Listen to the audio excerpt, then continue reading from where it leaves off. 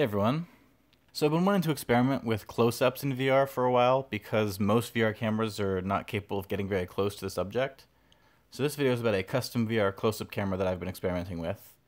Just a warning, this is a pretty long video and I didn't really do much editing, so really you should probably only watch this if you're into this kind of really nerdy stuff. So what am I doing here? I'm using a lot of hot glue and a Dremel, and I'm building this little prototype camera rig actually. So this is a Mobius cam. It's for a drone or I guess a spy cam or something like that. But the cool thing about them is that you can take them apart, and here's the lens, and here's the battery, and here are some extension cables so that I can mount the lenses here. And I'm making a stereo rig that is capable of macro photography. These are wide-angle lenses, so I don't think it's going to be quite VR 180, but we'll see how wide we can get. And the reason that I'm doing this is because I wanted to be able to shoot VR close-ups. So this is a little experiment. Normally, you want to use a normal IPD, and you have the lenses mounted there, and I wouldn't need to take anything apart for that. But when you want to shoot things close-up, then you actually need to use a formula, which is, I think, 1/30 or 1/40th of the distance to the subject for where your lenses are placed. So close-up, you want to actually get them real close together, as close together as possible, probably. And see, I can now get the lenses right up next to each other. And then actually, if you want to shoot landscapes, you want to still have a stereo effect. You want some far apart.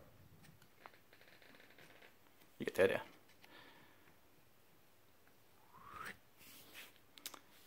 So I'm just experimenting with this, and then this button here actually runs them. There's no Arduino or anything, actually. Why don't I flip this over and we can take a look. Okay, so here's the back. We just got a push button down here, and then two more push tact switches, resistor, and some diodes, and that's pretty much it. No Arduino, no microprocessor or anything. The diodes are just so that I can plug USB in to the two Mobius cameras and either power them or download the contents, and then it won't power the other one also. So that keeps the power going in one direction. And then the tact switches are so that I can, if I need to, this button will turn them on and off together, and then the tact switches will do individual ones. Now I'm going to put it together and give it a test. So now we've got the batteries and the lenses in. Let's give it a shot and start it up. Alright, so it looks like they're both turning on. You can see it's now recording. Great. Now let's try the individual buttons. Should turn off this one. Yep. And this one. Excellent. Now I'll get the lens extensions on, and we'll see what happens. So I'm still working on this sort of custom, sort of 180 VR camera rig. I ran into some issues with alignment and stuff because it is a little janky. You can see they're not so bad right now, but they were sort of pointing in different directions, and they weren't exactly straight. You can see they're not exactly straight right now. And I had to put just a little pad under here to kind of prop them up a little bit so they were more level. But I have an issue with being able to preview them. So what I did was, if you take the SD card out, so you can see it, take the SD card out and then you plug it into USB, you can use these cameras as a webcam, like webcam mode. Try and do it with one hand here. So then I'll do the other one too.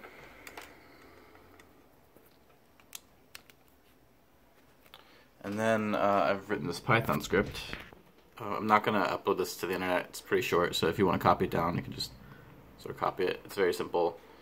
I've got code down here that comments out being able to sort of rotate through cameras, because on the MacBook and a lot of laptops, they have built-in cameras, so you want to avoid that one and just use the webcams. So if I run this,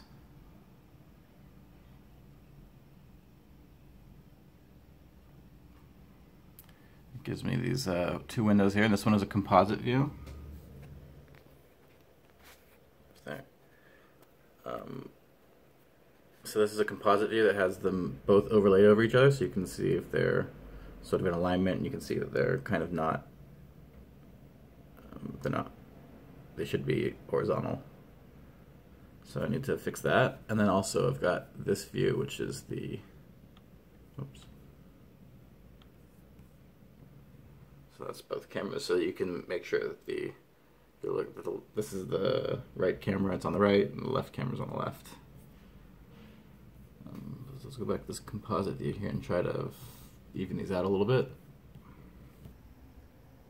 I should probably build a brace for this. Maybe I'll do that. Horizontally, they look sort of in alignment. It's not, you can tell sort of on the, if I move away, I've got these like reels up on my wall, these film reels, and you can tell that like on this side, the alignment's a little off on this side, which means that the cameras are probably not facing the same direction exactly. But if we take a look at the cameras, we can see that, get a ruler out here, the interaxial distance is about 2.5 millimeters. At 1/30, the magic ratio of interaxial to distance to subject, that gives us a close-up range of about 70 millimeters. So that's 30. It's about 60, that's about 75 millimeters. So we should be able to get a close-up from here, and it shouldn't make us too cross-eyed or dizzy. I think actually, just from experience of doing it, you can actually even push it to 1/20, which would then be 50 millimeters, which is about here. And so let's just do some experiments. Okay, so SD cards are back in the camera. I'm gonna go ahead and roll it. Make sure they're recording. Yep, recording, good, okay. So, this is our close-up test. This is 30 millimeters. This is a 30 millimeter close-up. This is about 60 millimeters. 60 millimeter close-up.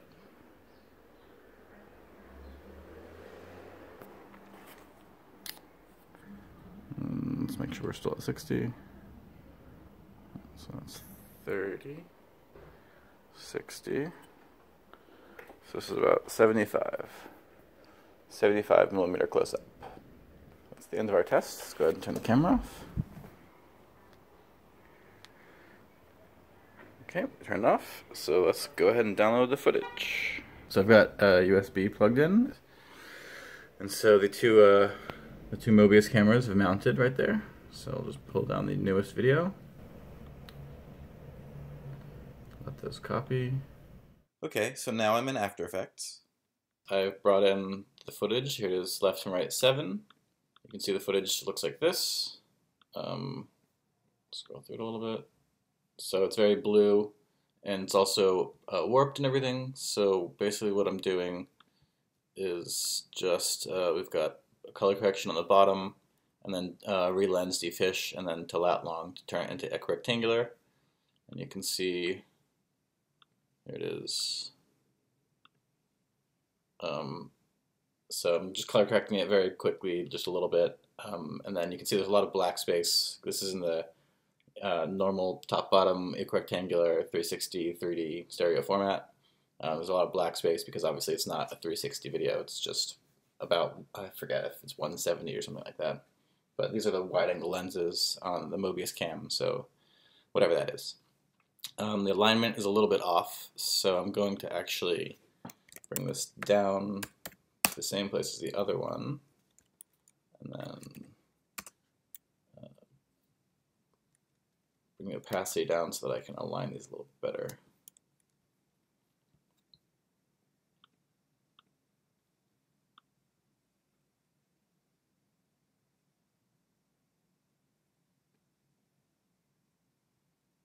That should be pretty okay, maybe. We'll see. So now I'll go ahead and pull the opacity back up and then put it back to where it was.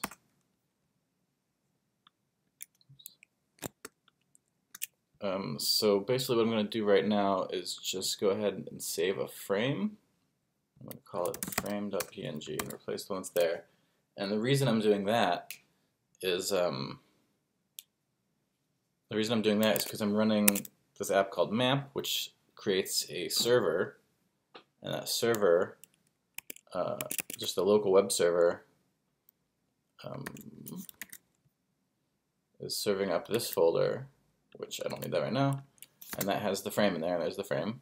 The reason that I'm serving the frame there is because, if we cut back to the other camera, so that frame is going up on the web server, and if we look at this right here, I've got an S7 that one of our S7s, and I'm in debug mode, so I don't actually need the headset, but I made this app a long time ago when we were working on our first project to allow us to color correct quicker in the headset.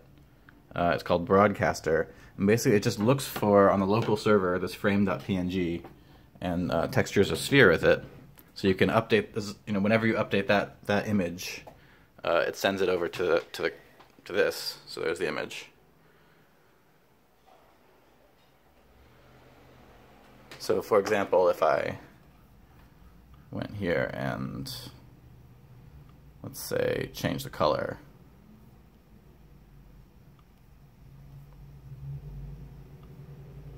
and then did the same thing and exported a frame,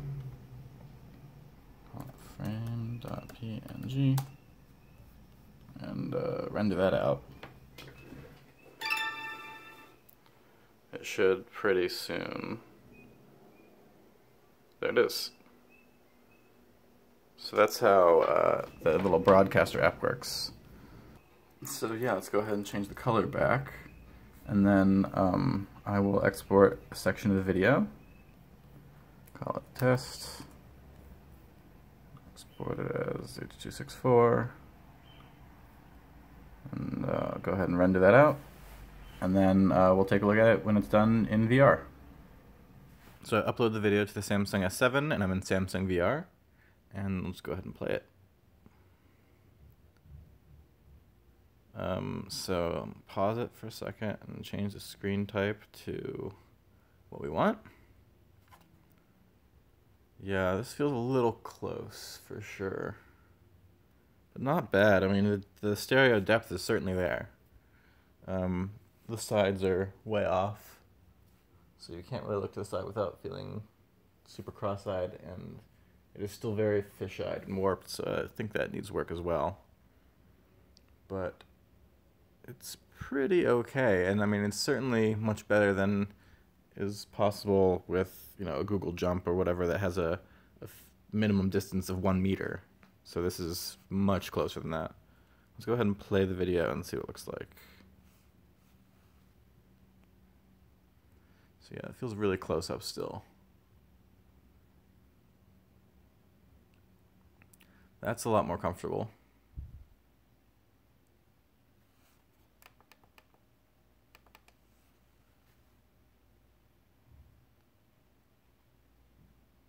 So that's the 60 millimeter distance.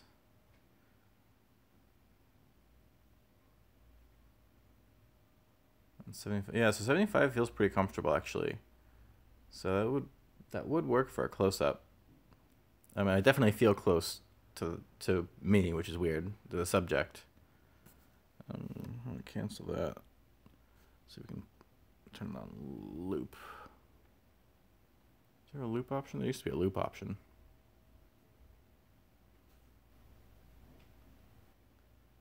Pretty interesting. It definitely would need some work, and the alignment seems to be a little bit off still.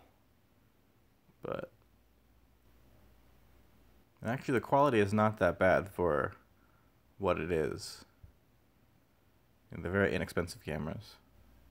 I feel a little cross-eyed still, especially if you compare it to like the mono, when it switches to mono and goes to the menu.